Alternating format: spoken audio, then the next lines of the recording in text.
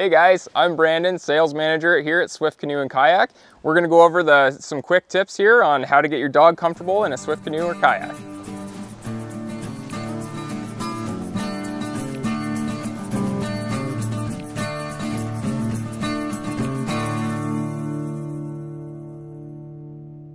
All right guys, so step one, I always found the easiest place to start is right on dry land.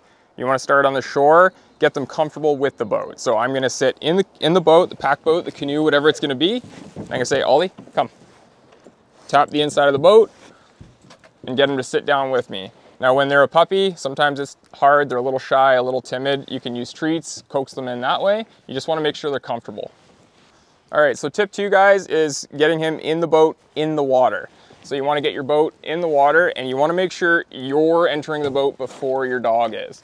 All right, so the next part, once you're in the boat, you're comfortable, you feel stable, you're going to invite the dog in, and you always want it to be on your command. So what I'm going to do is I generally want him in front of me where I can control him and make sure he's not going to jump out, lunge at something. So I'm going to say, Ollie, come in, come, and invite him into the boat. So now that we're in the boat, we're not in a rush, we want to make sure everyone's comfortable. It's going to feel unfamiliar to him, right? He's a little familiar with it now, but you want to make sure that you rock the boat a little bit, make sure he's comfortable, make sure he's not going to want to jump out, chase something that might be swimming by. So yeah, just get him comfortable with the way the boat moves once it's in the water. Another thing I find really helpful is when you're out on the water, you're not always going to be this close to shore. So I like to always make sure that I have him between my legs. If he decides he wants to go for something, I can kind of squeeze and just let him know that you're staying where you are, you're here with me in the boat. Whatever's out there can stay out there, but you're not going for it. But yeah, it's good just to have control of him, make sure he doesn't do anything unpredictable. Especially when a dog's new to the boat, they might want to jump or go for a swim or something like that. So you just want to make sure you always have him within reach.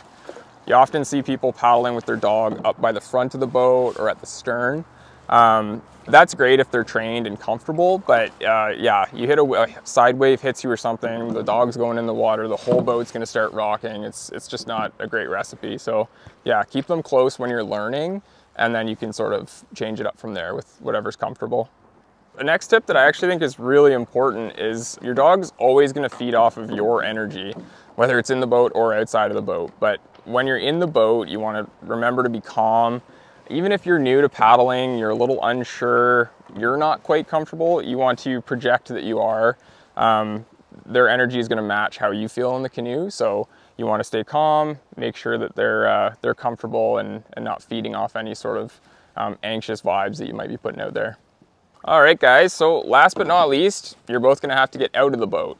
And we're sort of mimicking what we did when we got in the boat, is you want to always make sure that the dog's getting out first. So what I usually do is I say, Ollie, out, and I tap the dock.